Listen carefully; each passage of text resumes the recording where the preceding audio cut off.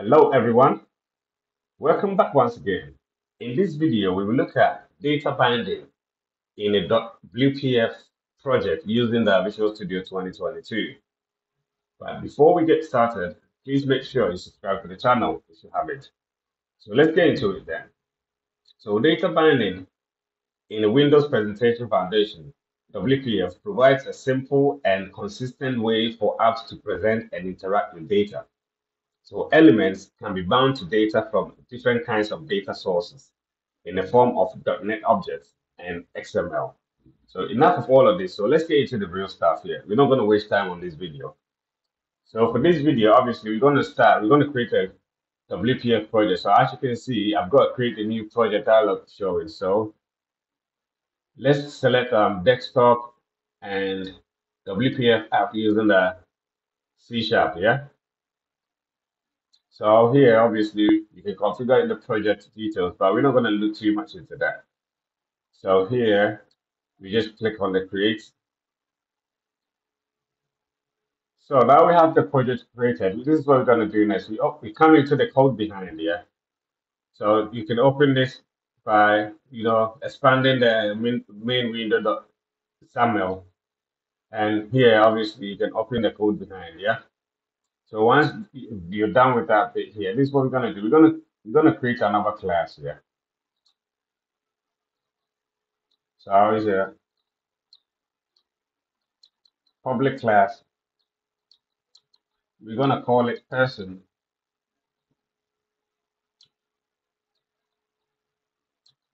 And we're going to inherit this interface, I notify property change. And obviously, we're going to extract the member.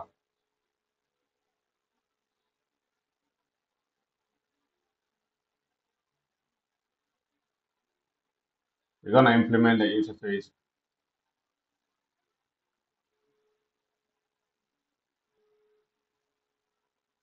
Oh man, just a sec, please.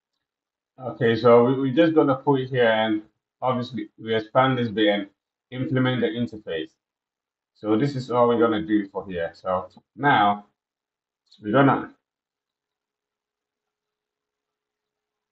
put some properties and fields inside. So first of all, we have a string, and this will be underscore full name.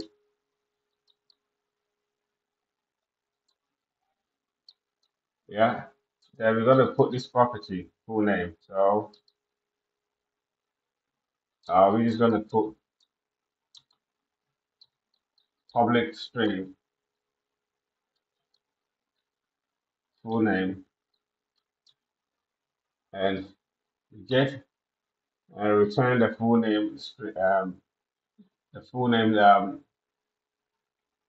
field. Yeah. So with our set, before we do that, we're just gonna put this method here, protected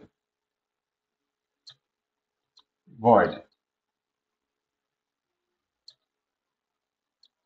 So this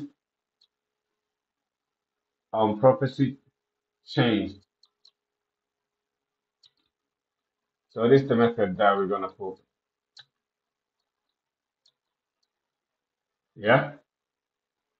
So now this is what we do. We put our set as well, the set,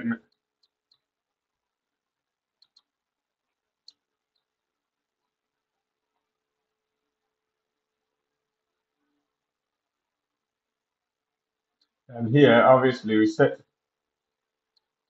our underscore f name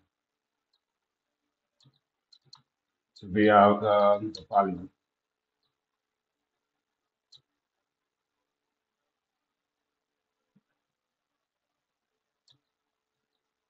Then the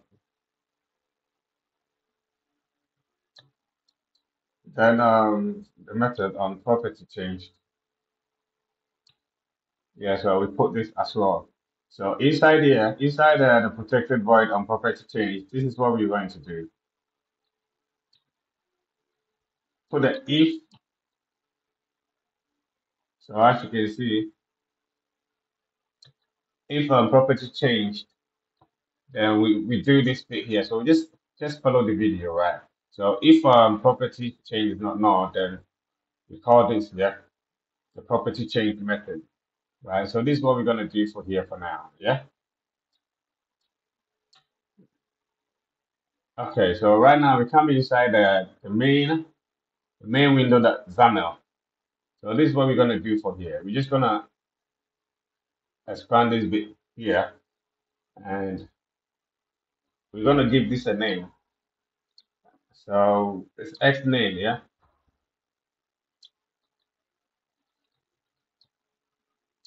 X name is we're gonna do it P contest, like a person contest, yeah. So we come inside the code behind, and we go inside the main window, and after the initialize components, this is what we're gonna do. So we're gonna put a P contest, the data contest, yeah.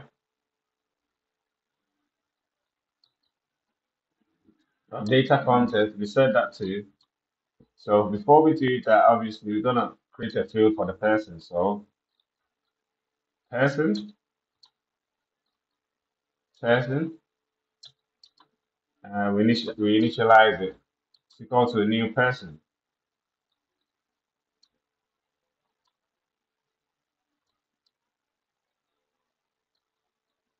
Okay, so here the data context will be the person. Okay, so that's what we have for here for now. Yeah. So we come back to the main window. We're just gonna put two labels. So inside the grid, we're just gonna come inside our toolbox and common tools for WPF. So we look for the label, we put a label here, and the label we're just gonna change. We're just gonna change the font size. Okay. So I'm just gonna make 25 for the font size. So I'm gonna copy this label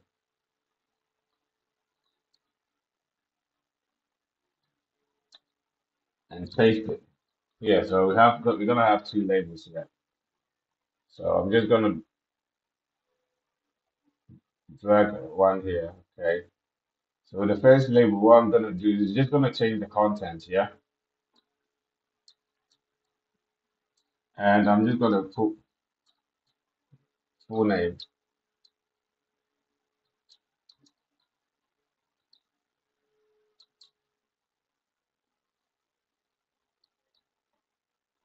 And I'm gonna do this. So I'm gonna select the second label and I'm gonna put it here a bit.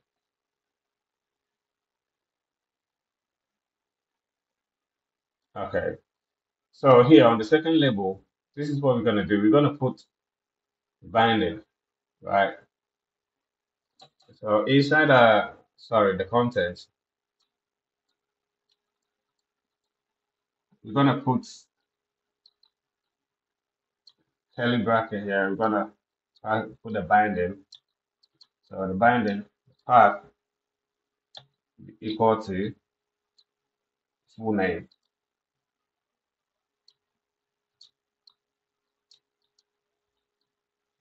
Okay. So we gotta bear in mind that our main windows put the context here, and we've actually set the context to the person. Okay. So we come back here and we're gonna put another text box. Yeah. Coming back to the two. So we put a text box here as well. So the text box we're just gonna put the binding as well here. So our binding and the path will be full name. So this is actually referencing if we come inside the person class or this full name, that's what it's actually referencing. So, and if we look at it here, we have this as we're just gonna change the F to a capital F and the N to a capital N. Okay, so we're gonna do the same for this.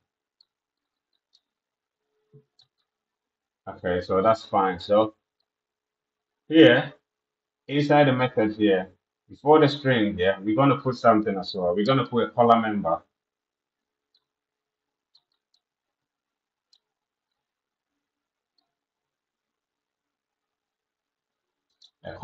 name.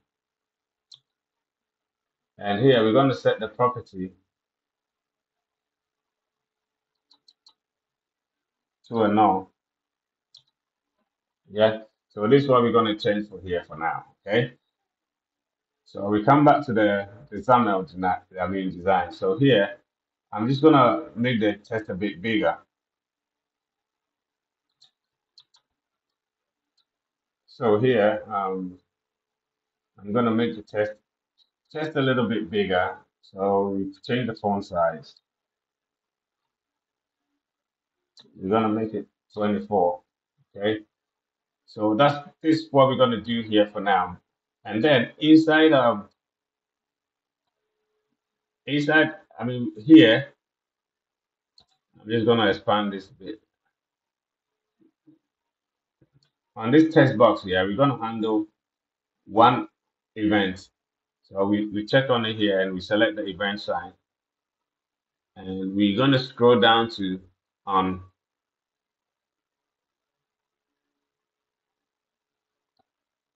and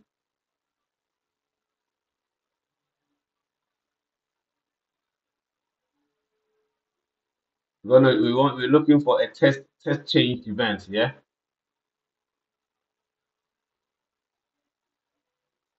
So this is what we're looking for, test change event. We're going to double click it, and this should create this will be created for us, yeah. Okay.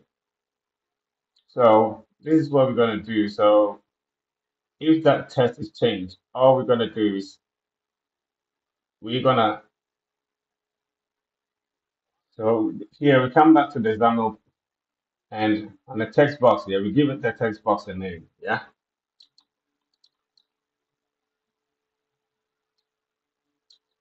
Okay, F name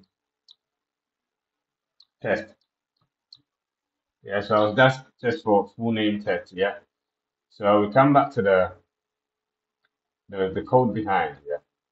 And we go inside this bit here. So this is what we do. So we set the test. So we can say the person, that's for the person field.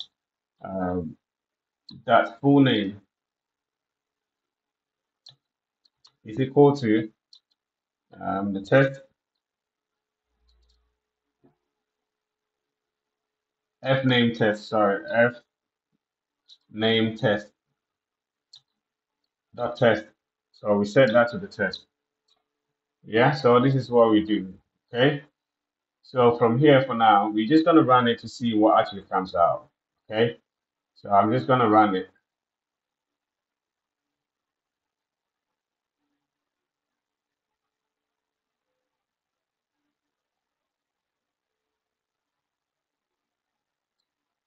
So here, as you can see, we have the full name. That's just the label that we put inside. So if we test any name, the full name that we've got on our second label has to be updated. So as you can see, so like if I say Mike Lee, so as you can see, we've got the data binded here. So we can it gets updated on this second bit here. So as you can see, the first name.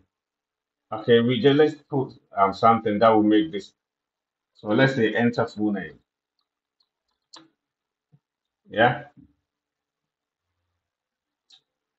So as you can see, we have this enter full name here. So if we try to cancel this bit, so you see the Mike Lee is cancelled. So if we put here, Italy, that is also reflected on that label here. So as this is the magic of data binding. So I hope you understand the whole thing. And I'm just gonna make sure that I pass you around the code so that you don't miss anything. So just have a look here, and we go inside the code behind. So I'm just gonna start from the top. Yeah. So you can pause wherever that you want, and you make sure you make some changes if you've got any. So once again, if you haven't subscribed to the channel, please make sure you do because I've got lots of videos coming up. And I hope you have a lovely morning, afternoon, evening, wherever you are. Stay blessed. Bye bye.